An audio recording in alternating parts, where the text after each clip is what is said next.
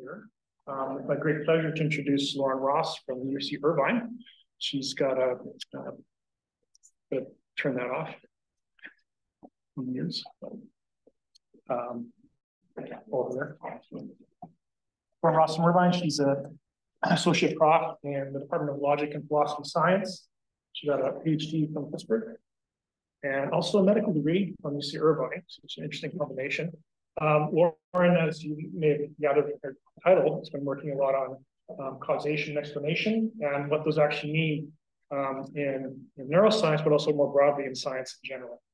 So it's very engaging ideas on how to communicate that so it makes sense and we can agree on this for language that's used to convey causation and so on in neuroscience. So with that, I'll let Lauren take over and rock and roll. Sounds great. Thank you so much. And special thanks to Randy and Kelly for all of the organization and the invitation to be here today. It's a real pleasure. This talk is on types of causation in neuroscience. It's focused in particular on types of causes, causal relationships, and causal systems. A helpful place to start with this work is with causation. Causation is a topic that receives a ton of attention and in many different fields. It receives a lot of attention in science, of course, in philosophy, in legal contexts, and in everyday life. Why is this the case? Why does causation receive all of this attention and in so many different fields? A first reason for this has to do with explanation.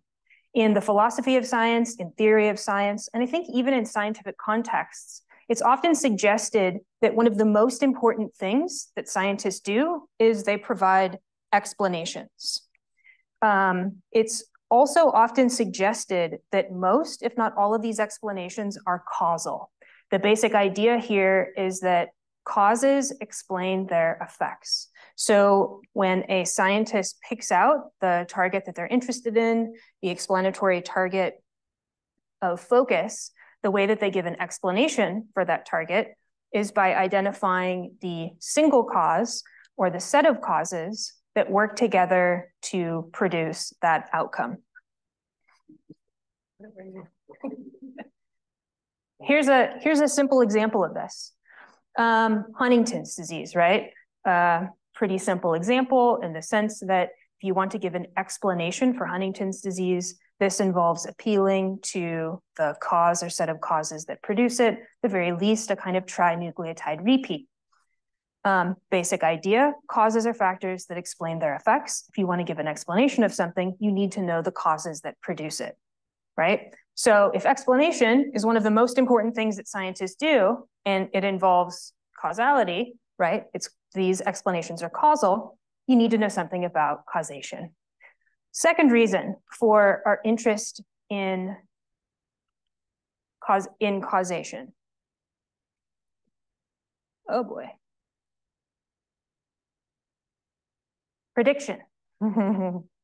If you know that a factor is the cause of some outcome, a main cause, a stable cause, you can often use that causal factor to predict the occurrence. So of course, if we know that this trinucleotide repeat is a main cause of Huntington's disease, we can use the identification of this in patients to predict their likelihood of getting this disease.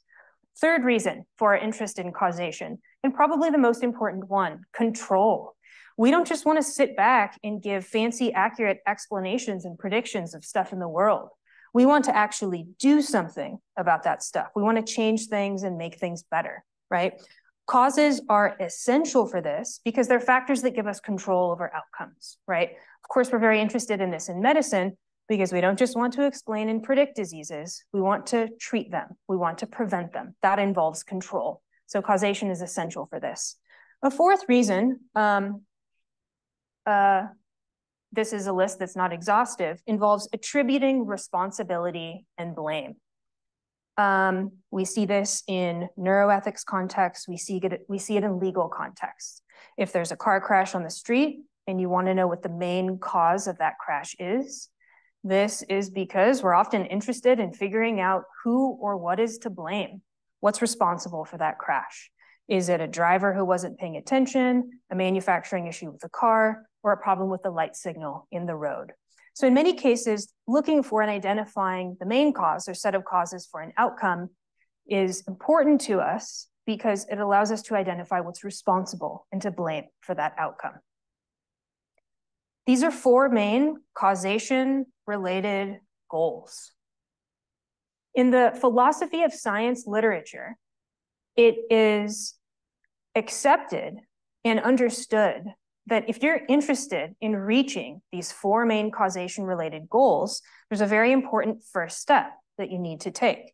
The first step is you need to define causation, right? You need to say what it is that captures the kind of characteristic or hallmark features of causality, right?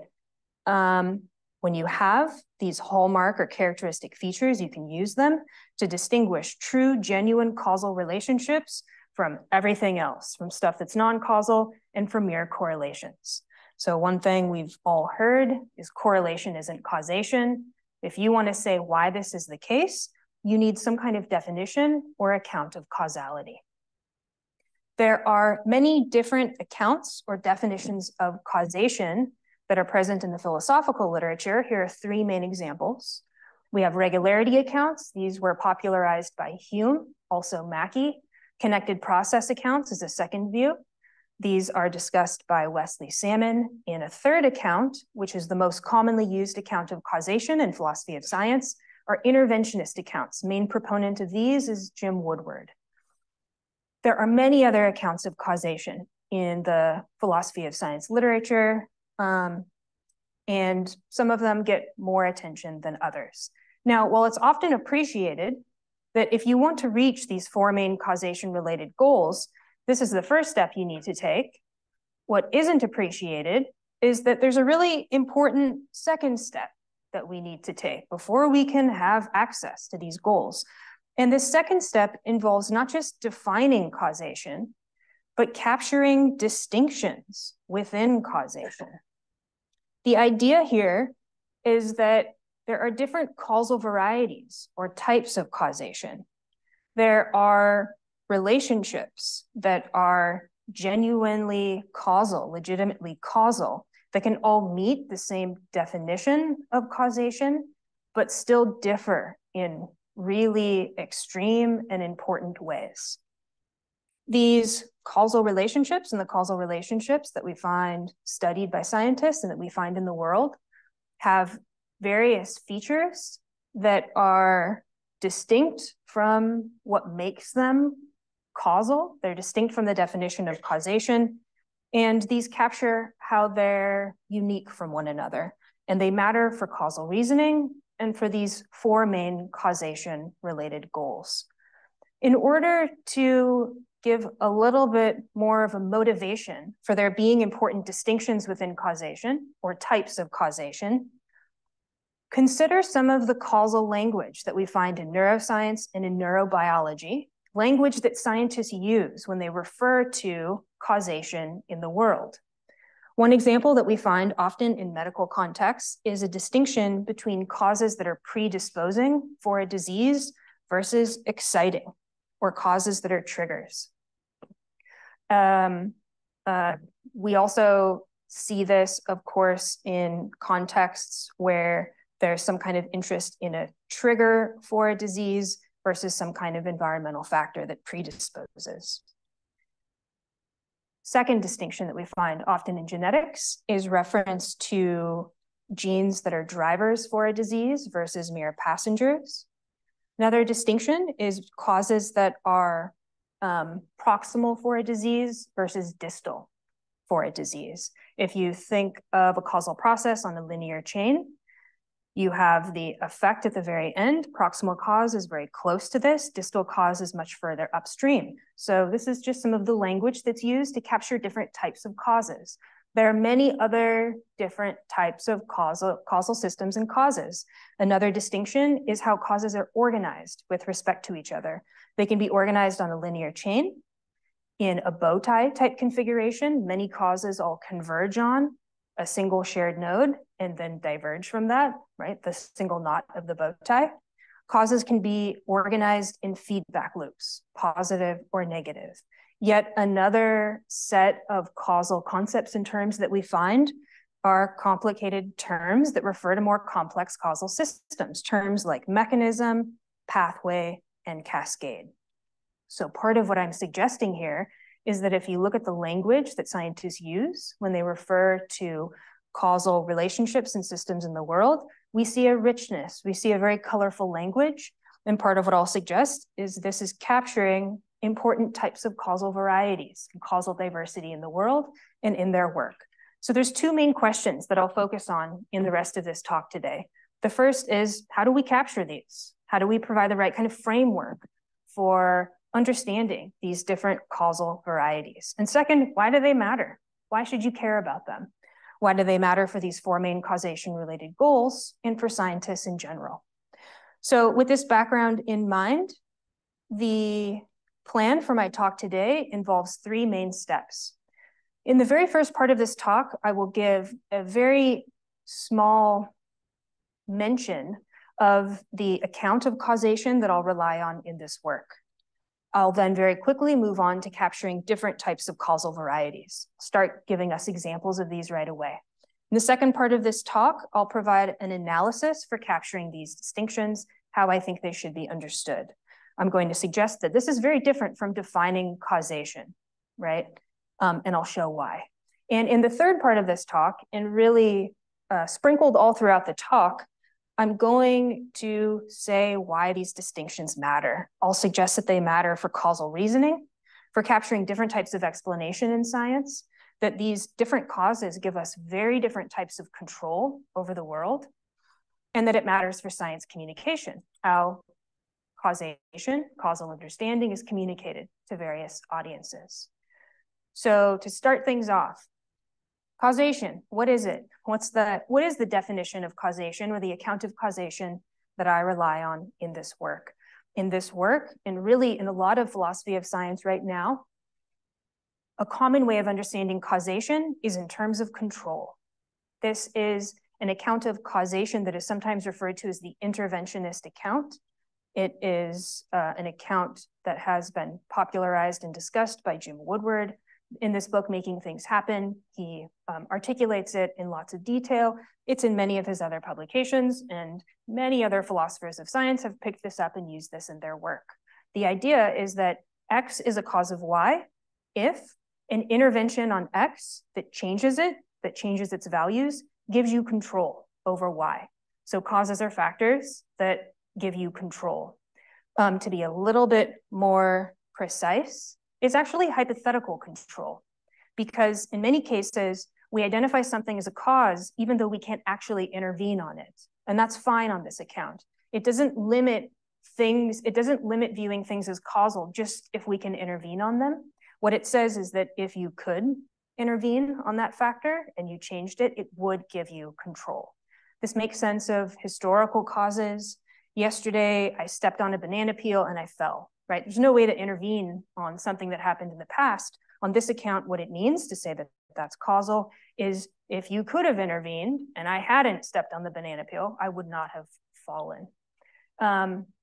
This makes sense of causal claims that we make in science where we don't have a technological intervention yet on the cause, or where we can't intervene on it for ethical reasons, but we still have lots of other information that tell us that if we were to intervene on that gene and change it, we would get control. Of course, there's a lot more to say about this, but this is interventionism in a nutshell. There are many advantages of this account of causation. It makes a lot of sense of causal reasoning in many different scientific contexts. It's essentially built off of scientific work and how scientists experiment, intervene on the world, and other types of methods they use for extracting causal information, even from observations. Second, it's consistent with a lot of work in cognitive psychology that studies how humans, how scientists study causation in the world. It's called causal cognition in this work, and Woodward and a number of other philosophers who work on causation, they're very much working with cognitive psychologists. And this account, right, is held to the standard of being consistent with scientific work on how humans causally reason about the world. Third, another advantage it captures the distinction between cause and correlation. This might seem kind of silly in the sense that, you know, of course we want our account of causation to do this, but many accounts of causation struggle to do this for simple cases. So here's an example of a common cause scenario. You have air pressure, and it's a cause of two different things, the barometer reading and storm occurrence. The barometer reading and storm occurrence are correlated together, but of course we don't view them as causal. There's a regularity here, right? Problem for Hume, problem for a regularity account, but we don't view the correlation between the barometer and the storm as causal. The interventionist account captures why. A reason why, maybe the reason why, is because if you intervened on the barometer and you change that dial, you get no control over storm occurrence, right? But air pressure definitely gives you control over both of these outcomes, right? Causes are factors that give you information about control, and if they were intervened on, they give you control over the outcome. So very nicely captures this distinction. There is a lot of work in this area, of course, well beyond Woodward's work. And there's a lot of work that's done in this area by philosophers of science who are here at SFU. One of them is Nick Fillion. Two others are Kino Chow and Holly Anderson. There's a lot of work in this area that focuses on causation in the life sciences. Holly works on this, work on causation in the social sciences by Kino, and work on explanation in general, whether it fits a standard causal pattern or others. And this is seen in the work that Nick has done. Now, to say that causation needs to meet this control feature, it's pretty minimal. It's a pretty minimal claim, right? Causes are factors that need to give you some kind of control. Well, when we want to capture causal reasoning and causal stuff in the world, we want a whole lot more than this, right? We want to know what kind of cause we have beyond it gives us some control over the effect. That's another way to think of what this second step and what we need to do next, right? In other words, a definition of causation allows you to distinguish causal from not causal, but now we've got the causal stuff and it's different in all sorts of important and interesting ways. So what are some of those ways?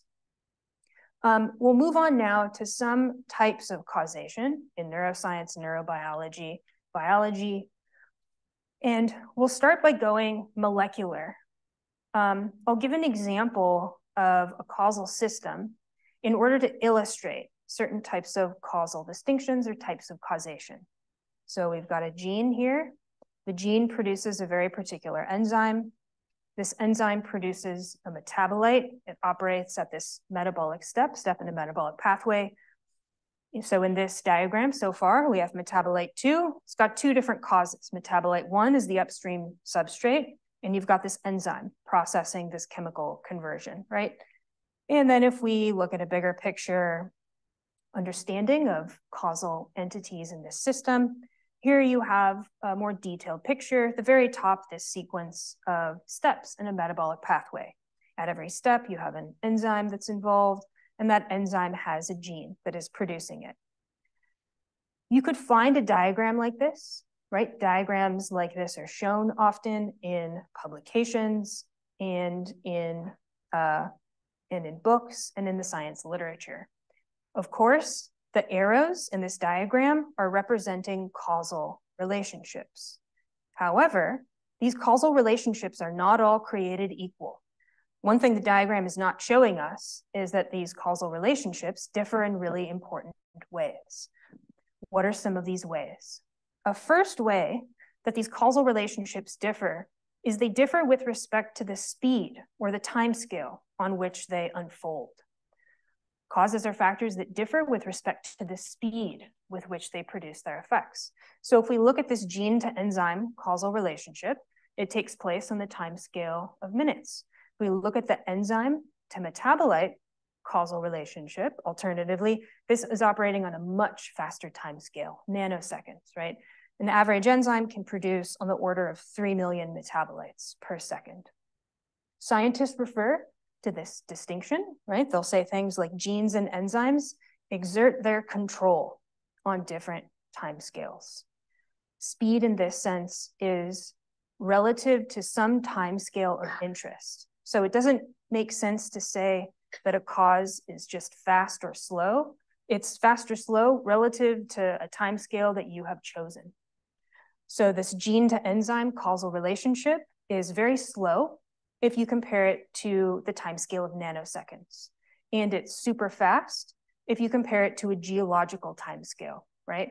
On which, rocks are formed, you have mountain formation, or if you compare it to the spread of COVID through the population. Why is speed a distinction within causation that matters? A first reason for why this is a causal type or a causal variety that matters is it matters for explanation. It matters for the factors that you cite as having explanatory power over the outcome of interest. So suppose you're interested in a prey that is startled by a predator or attacked by a predator, and it instantaneously engages in a flight or fight response. Or you have a reflex that's operating very quickly, or any other kind of behavioral outcome that's operating on this quicker kind of instantaneous time scale.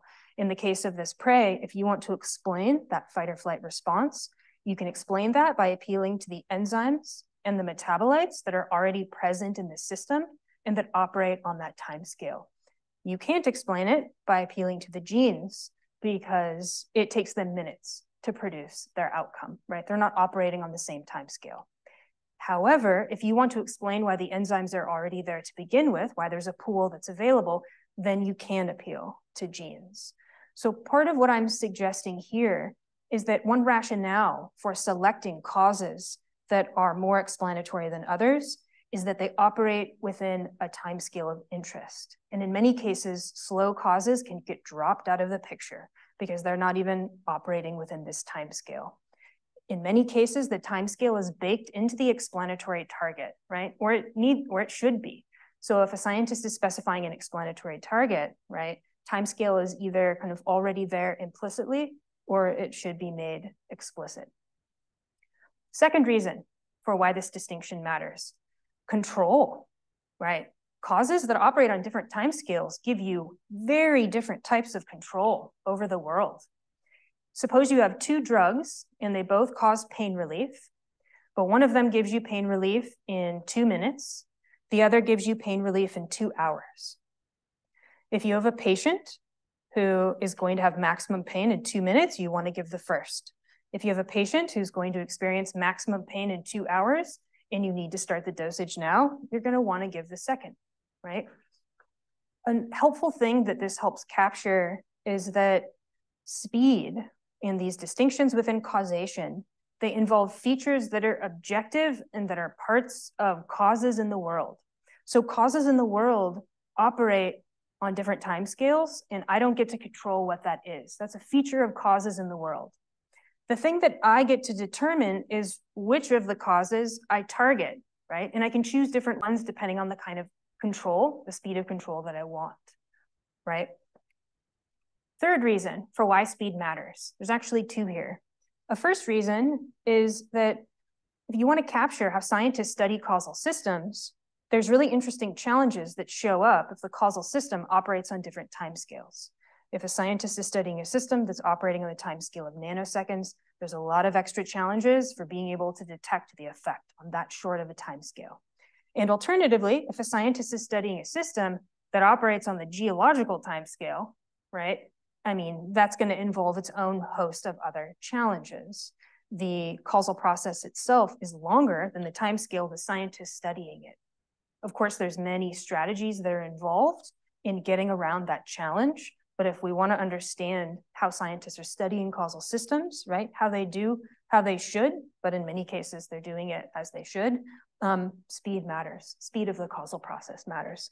And a fourth reason, one thing that we see and have learned from cognitive psychology is that as humans, we are biased against slow causes. So if there are two causes that both produce the outcome with the same likelihood, they're equally stable, but one of them happens much faster, the other happens much slower. When we look at the slow cause, we often say, it's not really causal. It's not paradigmatically causal. The quick one gets viewed as, oh yeah, that's causality. The slow one's like, no, not going to accept that. And they produce the outcome with the same likelihood, right? Why does this matter? If we want to communicate slow causal processes to the public, it's really important to know that they and we, right? There's often this bias against viewing slow causal processes as genuinely causal. So climate change, right? If you want to communicate the spread of COVID through the population, right? Very stable causal relationships that are very likely to produce an outcome, but much slower, right? So important to keep this in mind when communicating about causality to the public. This is a first distinction. Here's a really nice diagram that helps capture it as well. This is a diagram from Bassett and Sporns, captures different timescales of interest in the context of neuroscience. Part of what I've suggested is that we often see the timescale of interest in the effect that scientists are focused on, the effect they want to explain. We often call that the explanatory target in philosophy of science.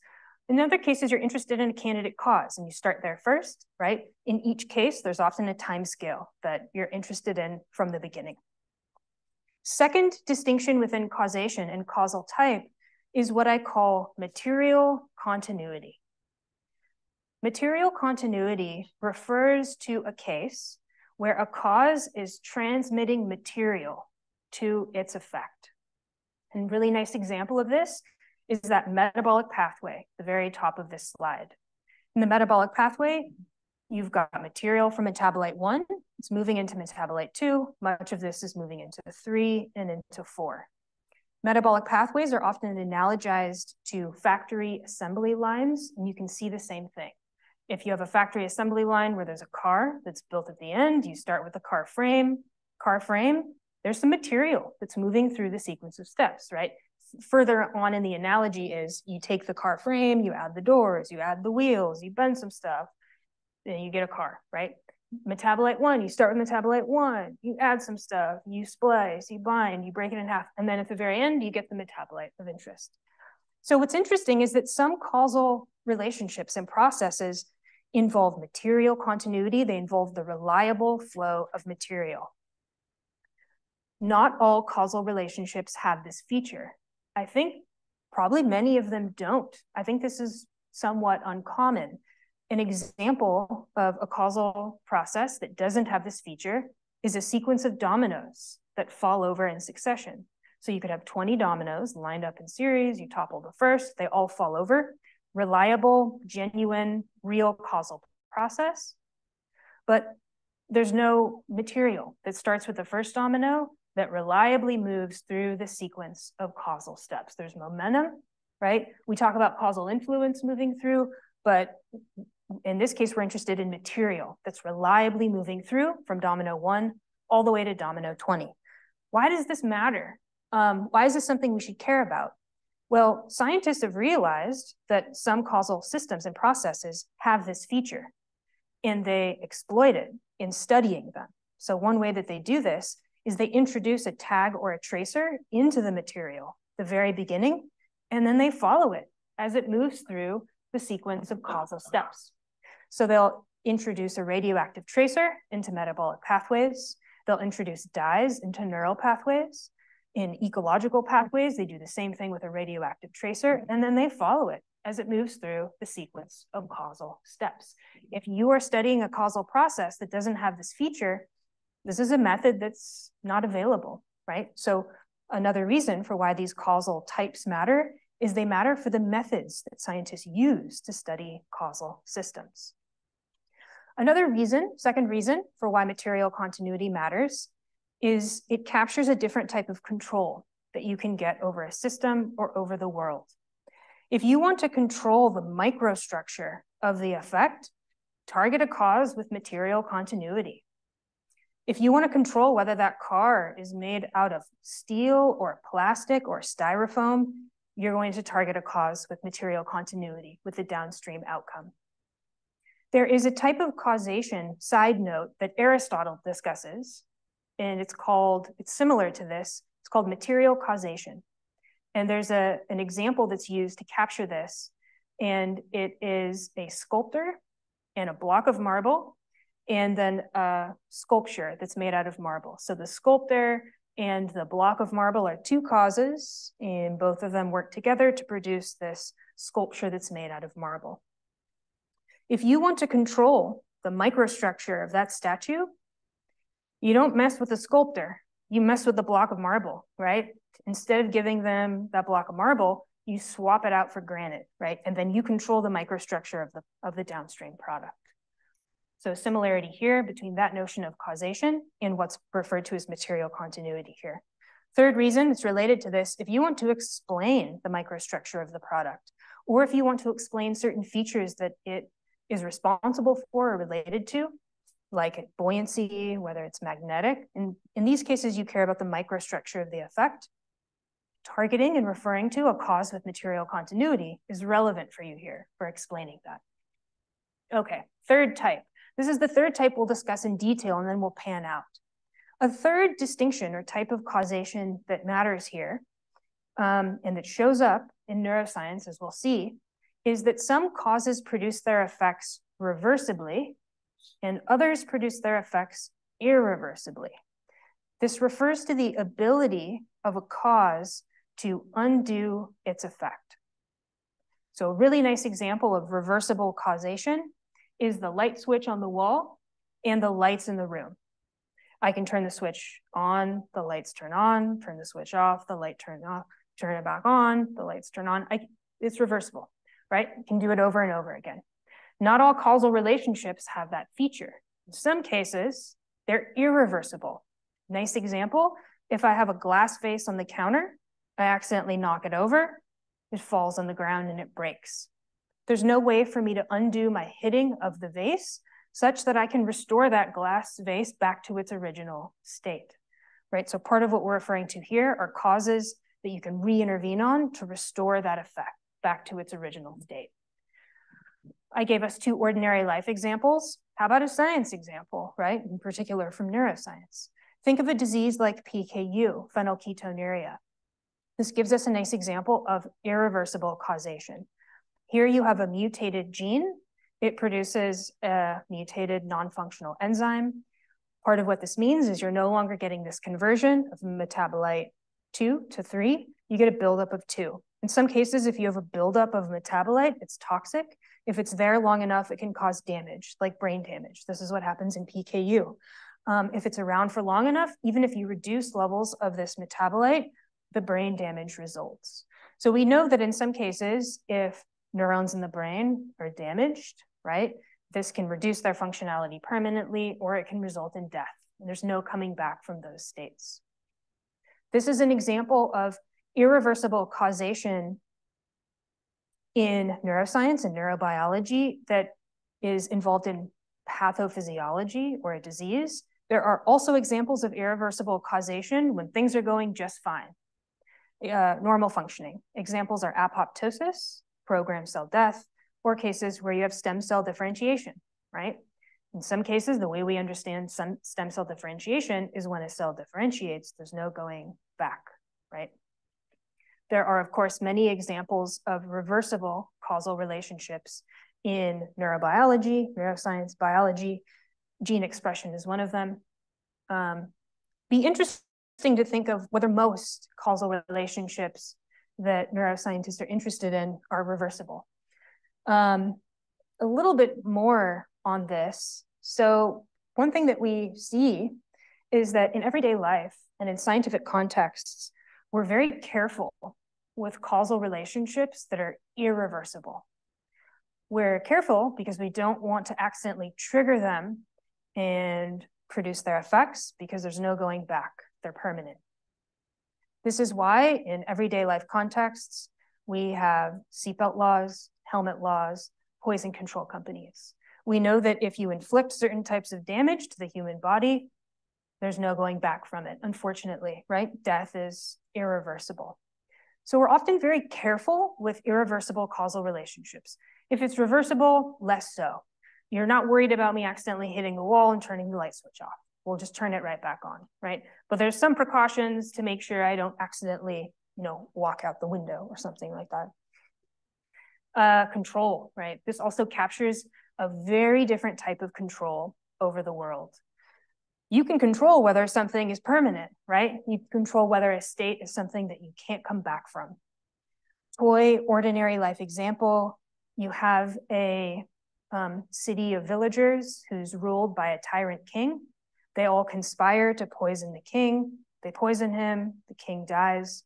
It's convenient for them that they don't have to worry about him coming back to life, right? It's an irreversible causal relationship. If you think of the manufacture of artifacts, they're often manufactured so that they have reversible causal relationships. So in some cases, reversible causal relationships are useful to us. They give us a kind of control we want. The toaster that we have, the oven, the car, the light switch, these are all designed to involve reversible causal relationships. We want to use them over and over again. If I could only use my toaster once, right, that wouldn't work well for us. So this, again, captures very different types of control that we have over the world and that are kept in mind when artifacts are designed and that matter for thinking about living systems. It also matters for how we study these systems. One thing that Woodward and I discuss in the paper down here is that in many causal modeling techniques, there's often the assumption that the causal relationship is reversible. If it's not, this is a problem because then you won't pick it up as a genuine causal relationship.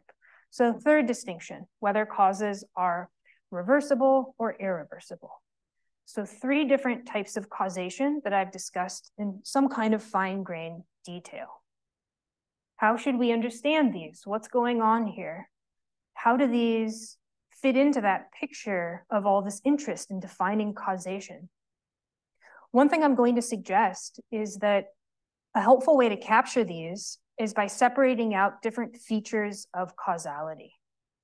So if you think of a causal system or a causal relationship, candidate causal relationship, candidate causal system, there's of course different questions we can ask. We might want to ask, is the relationship causal? Do I have real causality? In other cases, you might want to ask, what other features does it have? If you're interested in this first question, you're interested in what I call primary features of causation.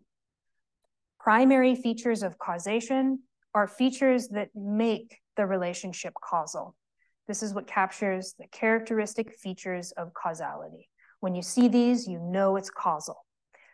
The philosophical accounts of causation, this is what they're interested in. This is what they're trying to capture, right? So for Hume, the regularity account, the primary feature of causation for Hume is you have a regularity in the world. And then once you have that, bam, you know you have causation. If you're interested in this second question, you're interested in something different. You're interested in what I call secondary features of causation.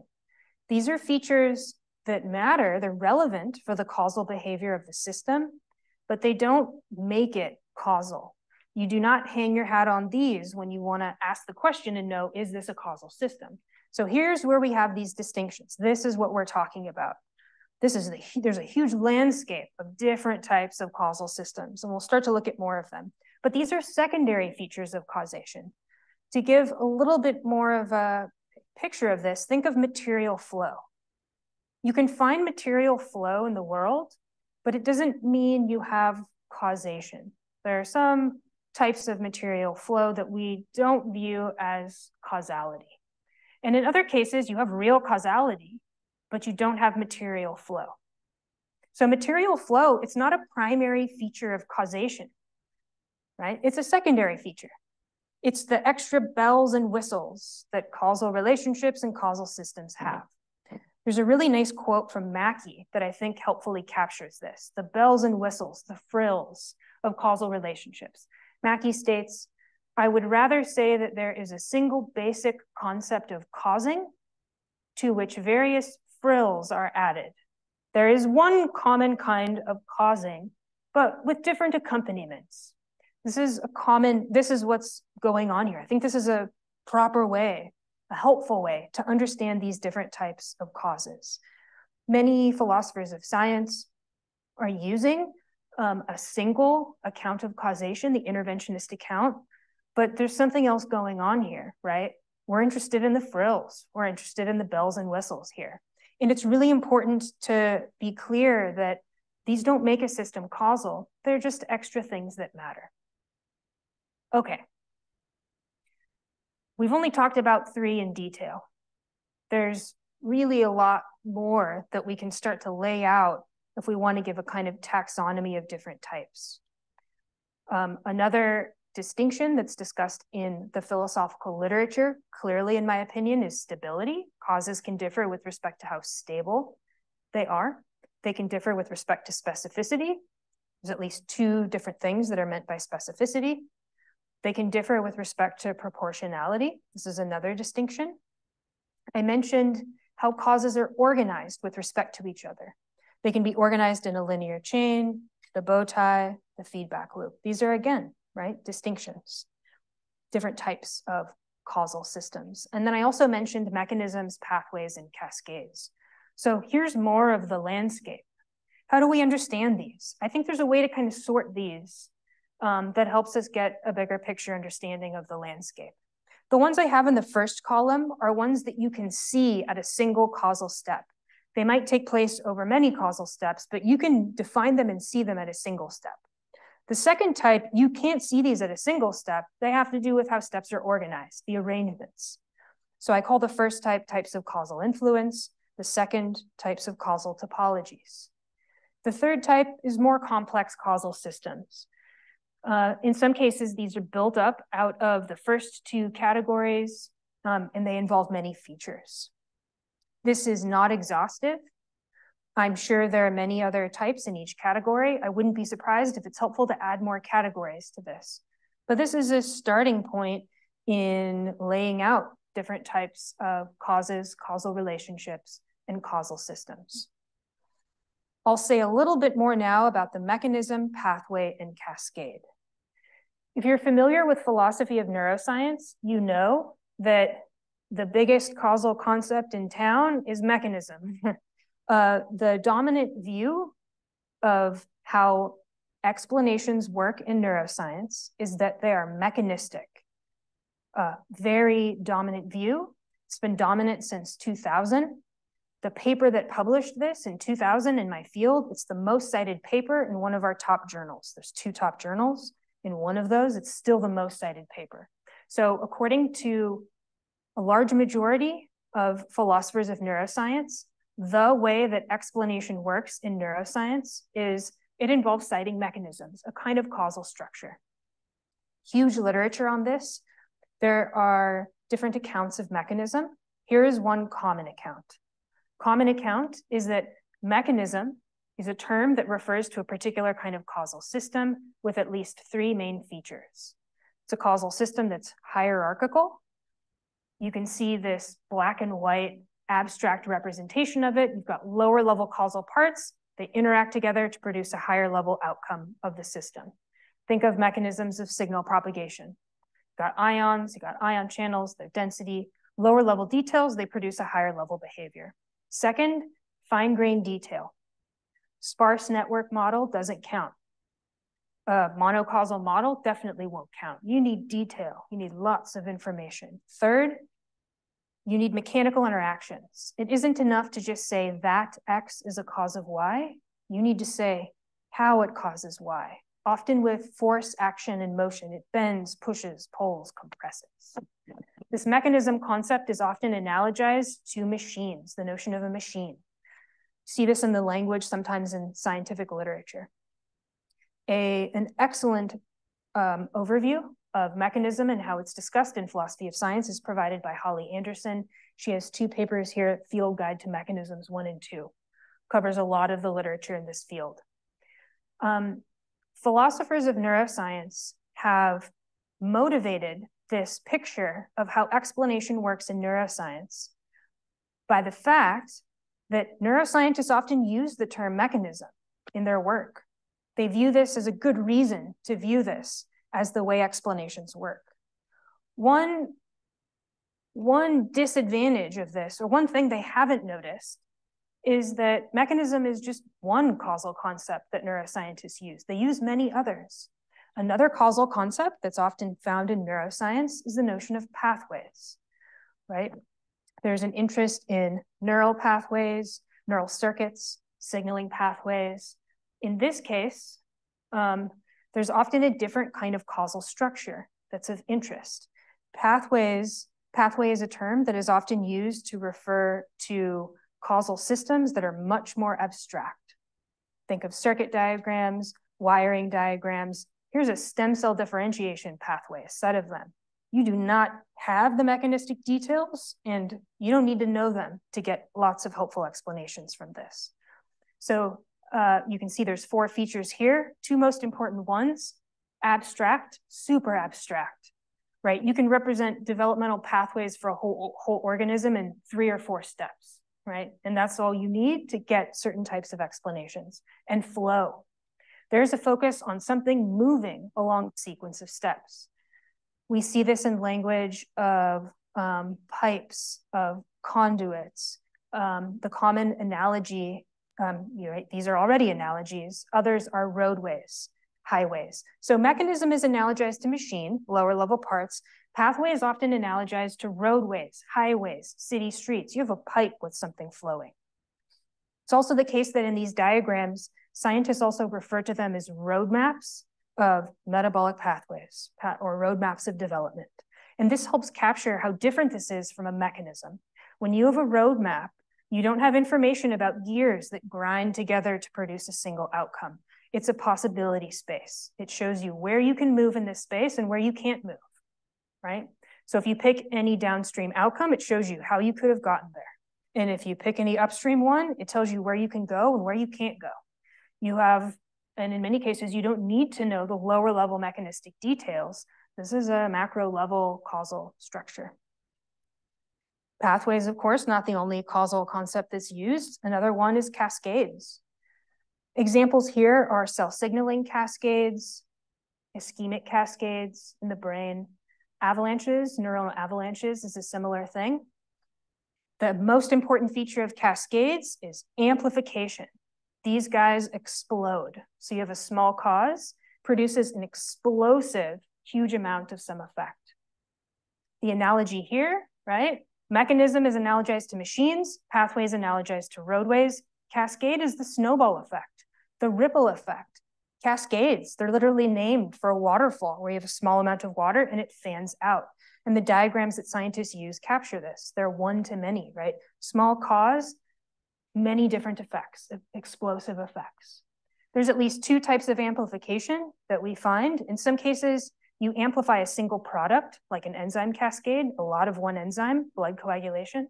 In other cases, you amplify in the sense of producing many different effects. Disaster cascades is an example. Another example of this is the spread of COVID through the population. So at my university, we were sent this diagram in the very beginning of the pandemic. And the mascot at my university is an anteater, and his name is Peter. So this is Peter's cautionary tale. Part of what this diagram is intended to show us is that one person with COVID can transmit it to 2 people. They can each transmit it to 2 more, and 2 more, and 2 more, until you get the ballooning out of this disease in the population. If you want to communicate the threat in the manner of spread of COVID through the population, you shouldn't call it a mechanism. You should call it a cascade. Cascade better captures the amplification, the ballooning out, the threat, and the manner of spread of this disease, and that is often exactly what we want to communicate, right? Not only that, but mechanism is often very reductive. Here, there's something different that we're intending to highlight about the causal system. So the causal concepts we use matter for science communication, matters for communicating causality to different audiences. Okay, in conclusion, why does this matter? It matters for explanation. It matters for explaining different types of unique behaviors of the system. Do you have explosive amplification? Are you focused on a single outcome? It matters for causal selection. It matters for the factors that you select as producing the outcome of interest. We saw this with speed, right? In some cases, you're going to select factors on the basis of the time scale on which they operate. Matters for control. Causes that give you irreversible control give you a very different type of control over the world, right? Same with causes that operate on different timescales. This also matters for capturing how scientists study and identify causal systems. You can use tagging and tracer techniques if you have the feature of material continuity. If you don't, these methods are often not on the table. Matters for communication about causality, right? The terms that we use in the sense in which they pick out features of the system of interest. And finally, it matters for capturing causal complexity in the world, right? These are actual, objective, distinct features of causes, causal relationships, and causal systems, right? If we want to capture the unique challenges that scientists face in grappling with this kind of diversity and this kind of complexity, they matter for understanding that kind of causal study. They matter for causal reasoning, right? And they matter for capturing causation in the world. Thank you very much.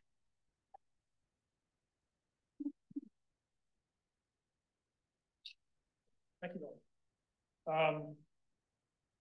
We have time for questions. Online, offline. Please. I'm trying to kind of give voice to some of the biologists that are looking who seem to really be all about their people. And I'm thinking that, they might acknowledge that, well, yeah, I mean, certain systems, pathway language, cascade language, that's captured kind of all the process of interest. But really what we're all about is a mechanism, driver for, making process through the developmental pathway or to understand, what really brings about the cascading effect. And so they might say that there are times when we have pathway, we have an understanding of pathway, but unless we understand the mechanism that drives this along the pathway, we really don't have a grip on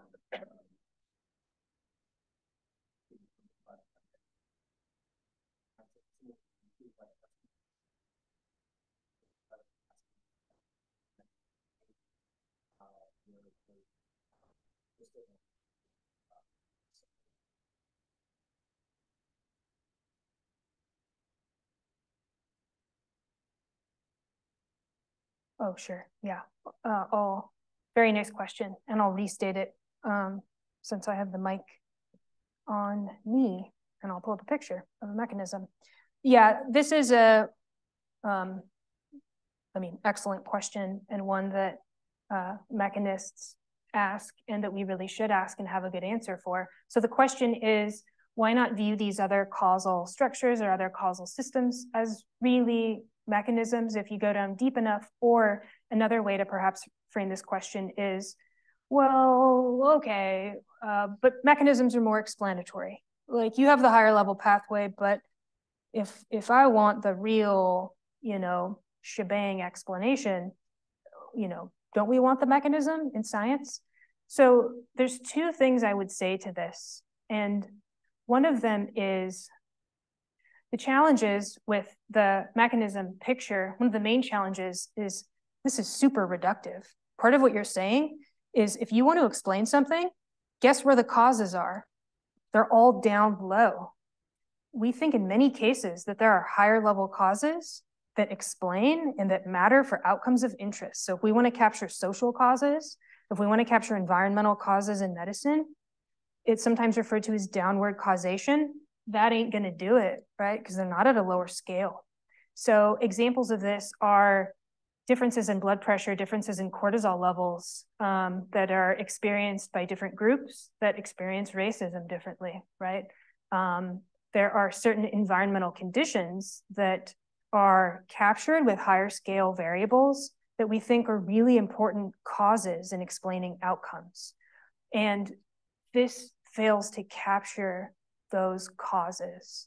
So that's one reason. In the context of medicine, this is often referred to as sometimes social structure or structural factors, structural causes. There's an increased interest in capturing them and paying attention to them.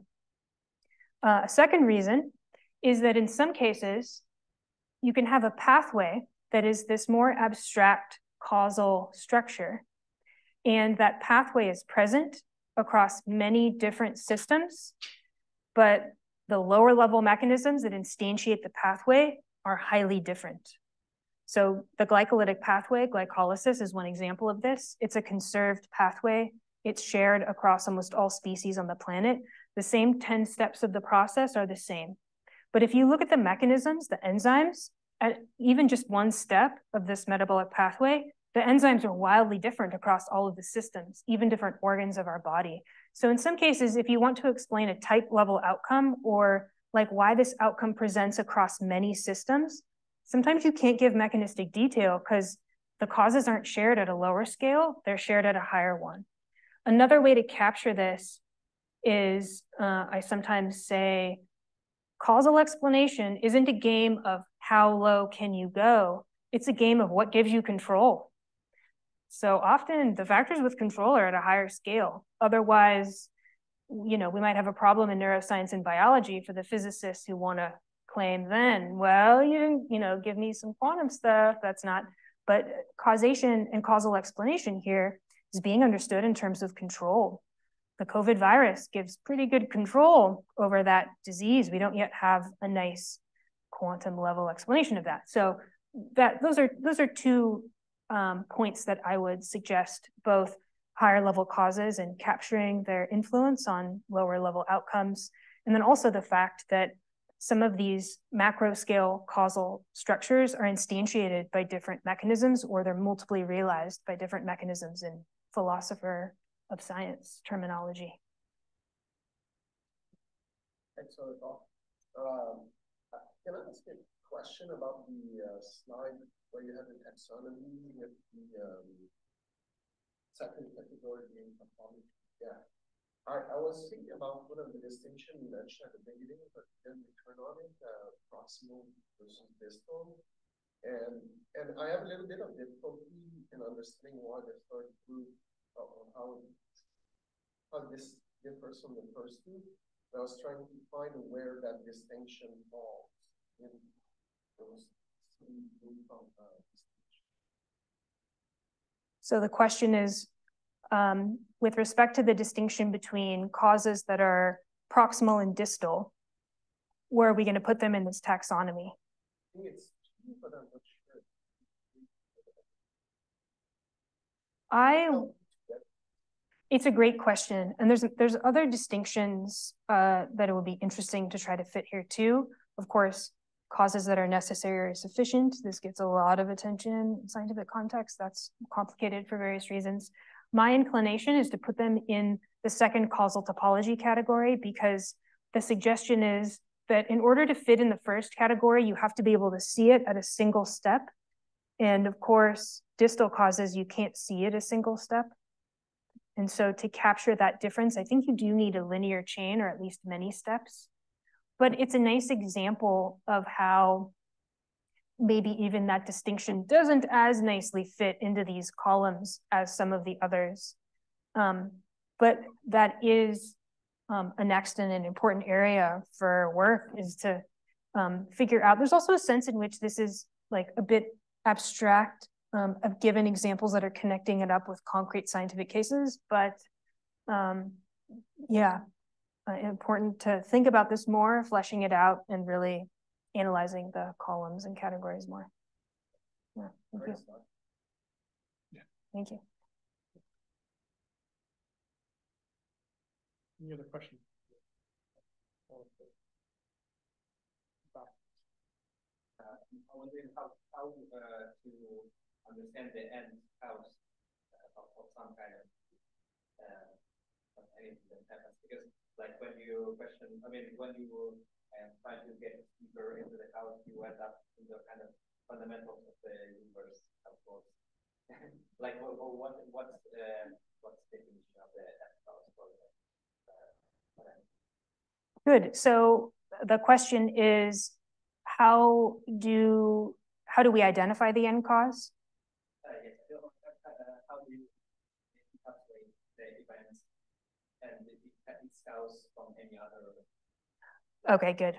how do we, so one way in which this question is phrased is in terms of like infinite regress. If you think of some outcome you want to explain, suppose it's a disease outcome, there's a sense in which you can regress in two ways. You can go really far back in the causal history, right?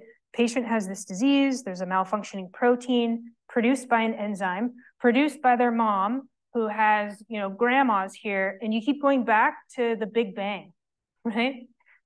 That's one way to go all the way back, right? Now, when you go to the hospital, physicians or medical researchers, neuroscientists don't cite the Big Bang in all of their explanations. You know, you're not giving the complete explanation. That's one regress. The other is you go down, right? You have this gene, the chemical understanding of it, go down to physics, go down to fundamental physics. Why aren't you going all the way down? So there's going deep down and there's going far back in the causal history. The way to get out of the regress, in my opinion, is first, you need to be very clear about what the explanatory target is. And it has to have a contrast. You want to explain why the patient has this disease versus not having the disease, is one example. And if that's your outcome of interest, what you're searching for is a cause that gives you control over that. If you're interested in whether a patient has this disease or not, citing grandma is not going to help, and the Big Bang won't help either. Because if you think of intervening on either of those and turning them on or off, if you turn off the Big Bang, it never happened. Well, yeah, the patient never has the disease, but we're not interested, the patient's dead, right? We're interested in the disease in a living patient, is another way to put it. So you're looking for a factor that gives you control over on of the disease and off of the disease in a living patient. If you intervene on grandma, you don't get that fine-grained control. If you intervene on the Big Bang, you don't get that control either. Another way to think about this is oxygen is a necessary factor in the environment, but that's also not a cause of the disease. So if you think of Huntington's disease, you can intervene. So oxygen is necessary for the patient, right? But if you change whether they have oxygen or not, you control whether the patient lives or dies. That's not the explanatory target. You want to explain why they have the disease versus not in a living patient. So there's actually a very precise explanatory target that scientists are interested in. The way to stop the regress is you're looking for the cause that gives you control over that special target. How do you stop the regress going down? Hey, once we find quantum fundamental physics that gives us control over these disease outcomes, I'm sure we'll be open to viewing that as the causal explanation for them, but we don't have that yet. What we have are, in cases where you have an explanation that is accepted in the community, you often have a causal factor. It's at a higher scale, but it's one that does give you the kind of control over the outcome. So a first point that I think is helpful from philosophy of science is before you ever play the explanation game, or like what explains what, or what causes what, you have to be so precise about what it is that is being explained. What's the explanatory target? And it involves a contrast. And also agreeing on the definition for the behavior, the trait, the phenotype. And only then can you search for and identify the cause or causes that matter the most.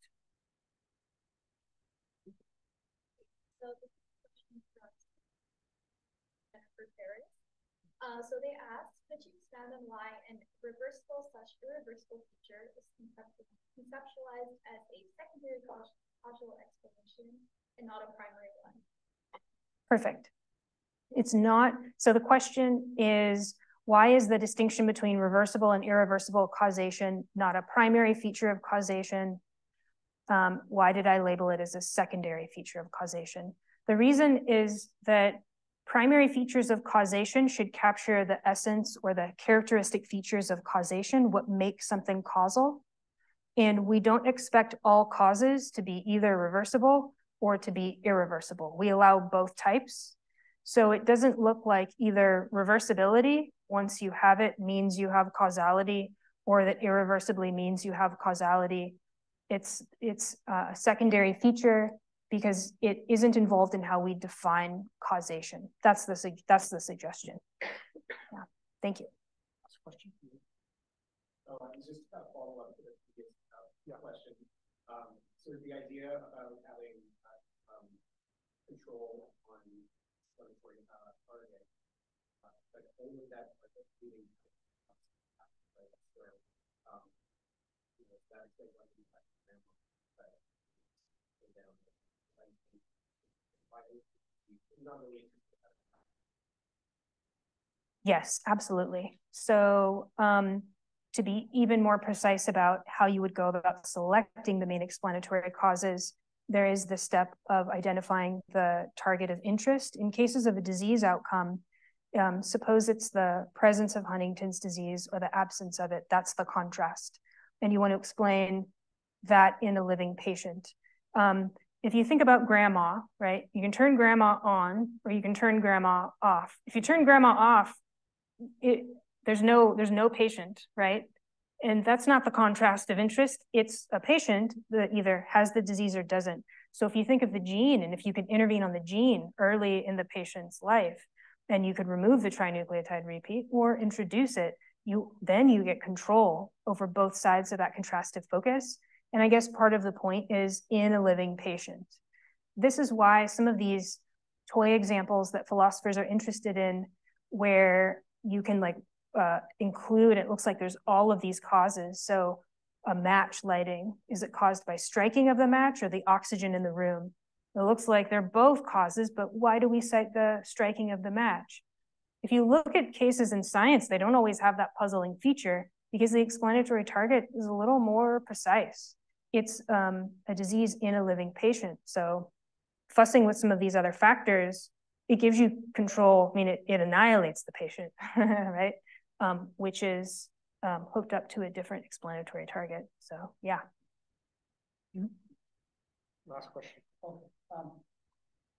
In the real world of, say, product development, pharmacological product development, you've given me a new way to perceive that ecosystem. And I wonder what your thoughts are when watching TV show and on come the ads, and on comes an ad for a drug, and it just seems increasingly common that there's a listing of 47 different symptoms to, by which you should not avoid taking product X if you experience this. And that seems to me to really reflect some flaw in approach at an experimental level for the sanctioning of drug X. And I wonder what your thoughts are on that in a higher level picture. How do you interpret that? So there's two things that I think are really interesting about this. First is that this situation where you have a single cause that produces many effects, this is often referred to as a kind of specificity or lack of specificity. So in some cases, you might have a cause that produces one effect or a cause that produces many. The concept of pleiotropy in genetics, where you have one gene that causes many effects. It's non-specific in the sense that of specificity is like one effect. Non-specific, you've got a whole bunch. So it's probably hard to find cases where a cause produces just one effect. It's pretty easy to find many things it could produce. This is an example of where you can give that kind of causal structure a name and, of course, show why it matters. If you're interested in treating or targeting one outcome, but all of these others that are produced are undesirable, that's not going to be beneficial. Another interesting thing that it reminds me of is that there are interesting cases where the name that something is given changes how people act around it. So Benjamin, the name will come to me, but there is a linguist who, yes, Benjamin Whorf, thank you. He was of course, became very well known in linguistics. Earlier in his career, he was an insurance salesman. And one thing he noticed is that there were more often accidents around objects that had innocuous names. Like if you had a flammable object that was called like a stone, like limestone, or if you had a drum that had flammable stuff in it, but it was called an empty drum, people were more cavalier and they'd throw their cigarette butts and knock stuff over. So the name that something has changes how an individual acts around it. In this case, it was associated with accidents. So yeah, the causal language that we use to refer to things, it doesn't just matter for, communicating what's the threat, but it actually changes how people behave. If it has a name that captures that danger versus a name that seems innocuous, we'll act very differently, and maybe there's more accidents if it is dangerous but doesn't have that label. But yeah, thank you, Benjamin Worth. Awesome. Thank you. Thank you, Lauren. Thanks again. Thank you. I mentioned two things. Number one, this talk was recorded, so will be available online at some point in the future. And secondly, we'll have our next presentation seminar in a month, roughly. Jennifer Ferris, who's actually online, will be presenting. I don't think we have a title yet, but we can work on that between now and then. Thank you all for showing up, and enjoy the rest of your day.